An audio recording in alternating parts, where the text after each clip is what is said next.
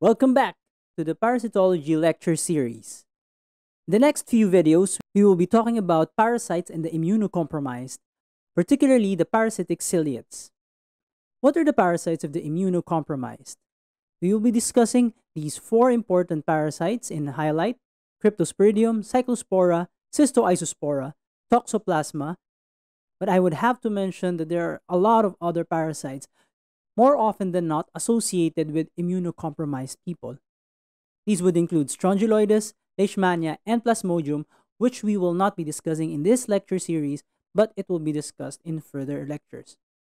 As I mentioned, we will be focusing on these four ciliates, and these all belong to the superclassification of protists, belonging to the phylum Apicomplexa, class Coccidea.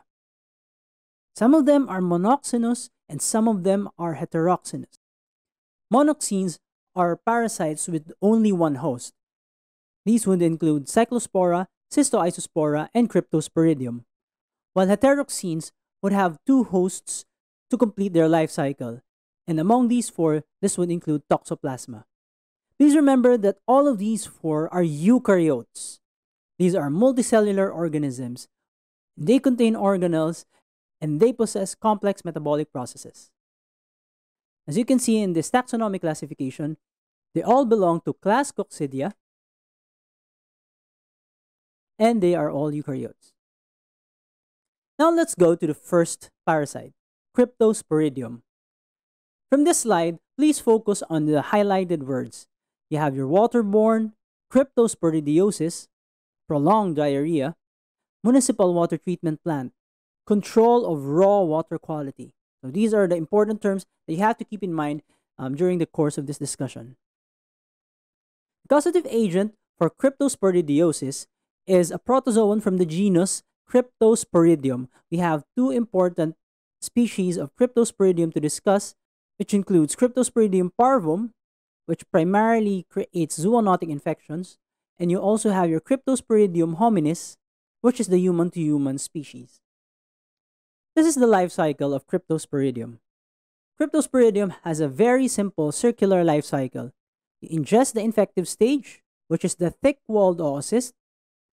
It goes down to your gut, where it multiplies in your small intestines, and you excrete thick-walled oocysts, and then you get exposed to the infective stage when you are exposed in contaminated surroundings, which completes the life cycle.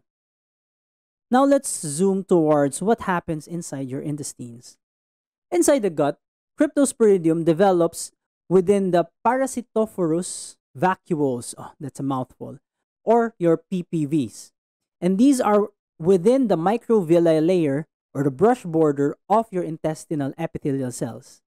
You have the asexual cycle where they just multiply through binary fission, and you also have the sexual cycle, which are composed of gametes and gametes, eventually forming a zygote here.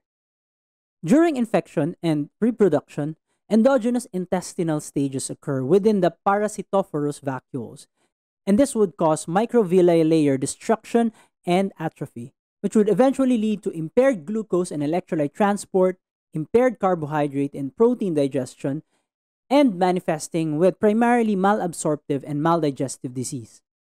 Please take note of the presence of the already sporulated oocysts coming out from the zygote, whether they exit the host or they remain within the host for autoinfection. The symptoms of Cryptosporidium really depends on what type of patient it infects. In immunocompetent patients, cryptosporidiosis is usually asymptomatic, and if it becomes symptomatic, it would develop as profuse, watery, foul-smelling diarrhea, which can last from days to even weeks. And in some patients, they would develop into asymptomatic carriers.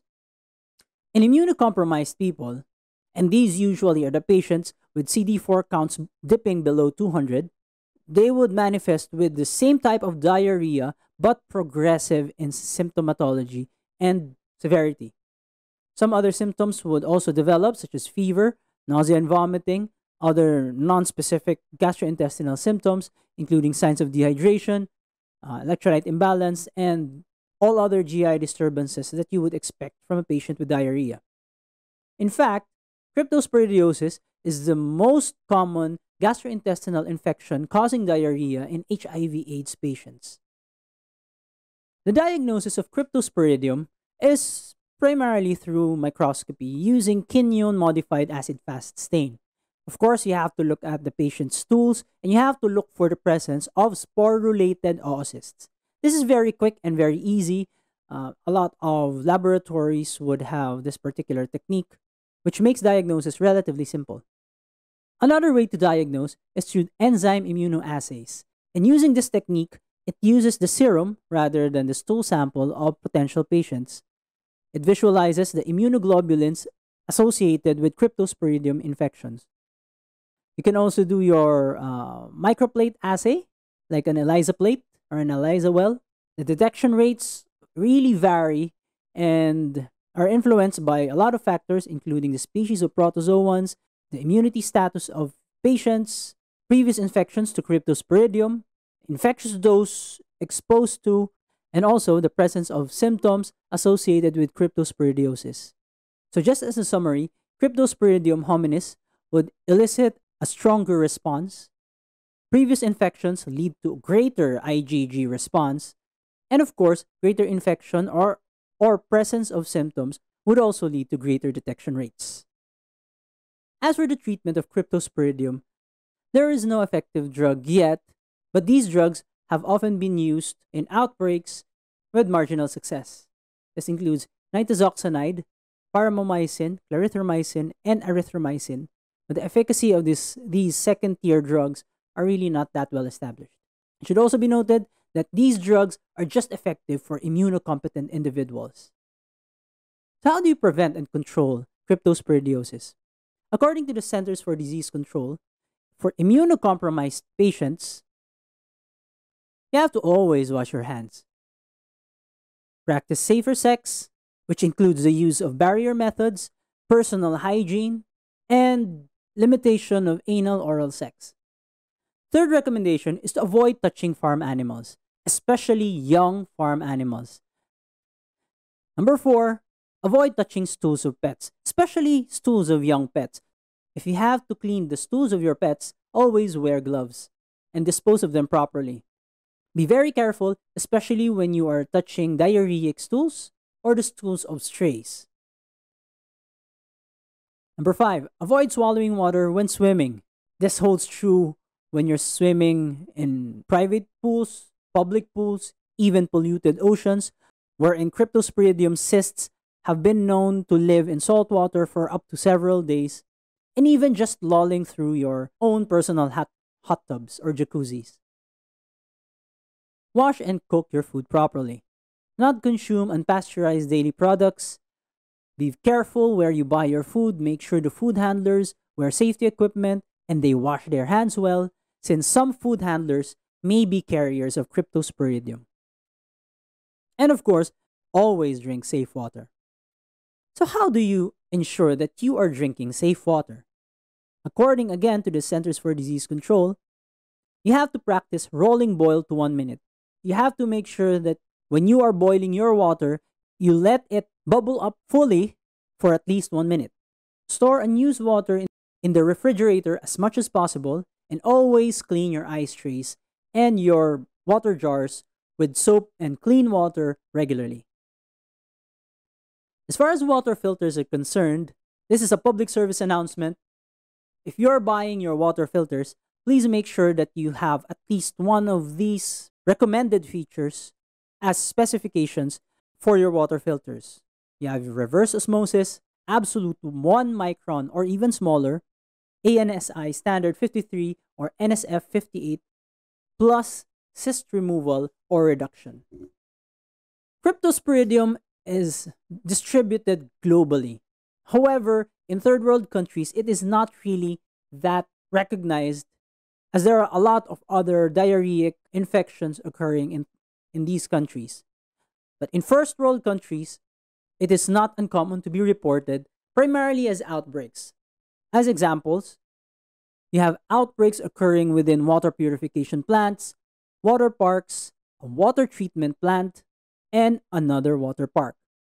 The largest documented waterborne disease outbreak in U.S. history happened in the Milwaukee water purification plant in 1993, wherein about 400,000 people were affected and about 100 people died from Cryptosporidium infections. More recently, I found this report: more than 100 people sickened in Arizona Cryptosporidium parasite outbreak. This is in August 20th of 2016. If you take a look at this slide, you can see that majority of the Cryptosporidium outbreaks happen in recreational water facilities. About half of waterborne diseases from chlorinated swimming pools are actually Cryptosporidium related, and this is due to their chlorine-resistant cysts. You can also see that a big chunk of infections are due to water treatment plant contaminations, which I gave you a few examples earlier. And another point is that a significant chunk, around 15%, is due to exposure to farm animals, primarily cattle. This is due to Cryptosporidium parvum zoonotic epidemics. And that ends this particular topic. For the next part of this lecture, we will be talking about Cyclospora. Thanks for watching, and see you then. If you learned something, feel free to share this video to someone who might find it useful. And don't stop learning.